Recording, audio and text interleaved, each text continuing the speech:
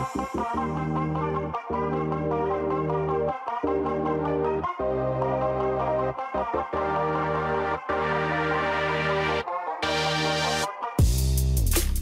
and thanks for joining me. And in this video, we're going to talk about a new feature that's been added to Google Sites, which is the announcement banner. Now, in this age of distance learning, it's very important to get your message out there so that parents and students can grab that message very quickly. And the announcement banner allows you to put a banner at the top of any page or the entire site of your Google site. So let's take a look and see what this feature looks like. Once you open your Google site, you'll notice at the top right you have a gear. Now this gear is a place where you can change several settings such as your navigation, brand images, and other things. But if you look at the bottom, there's an announcement banner.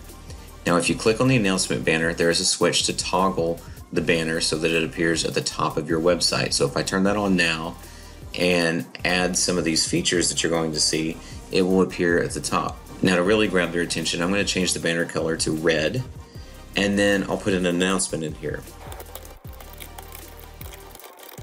So I've got my message, and then below that I have a button label and a link.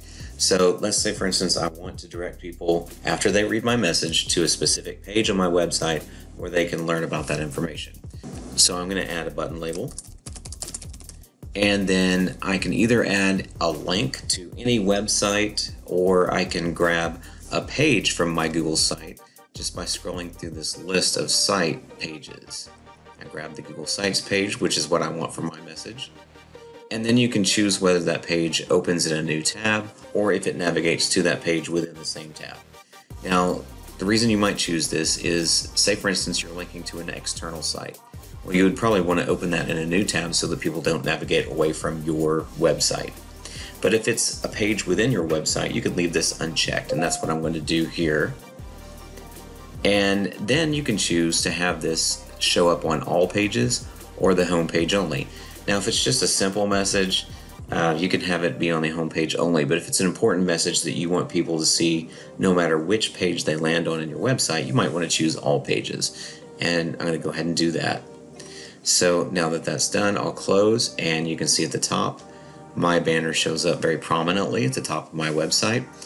And if I preview my site and I can test the button, for instance, and it takes me to that page, and you'll notice that since I'm on this page here, I can still see the banner at the top no matter which page I visit.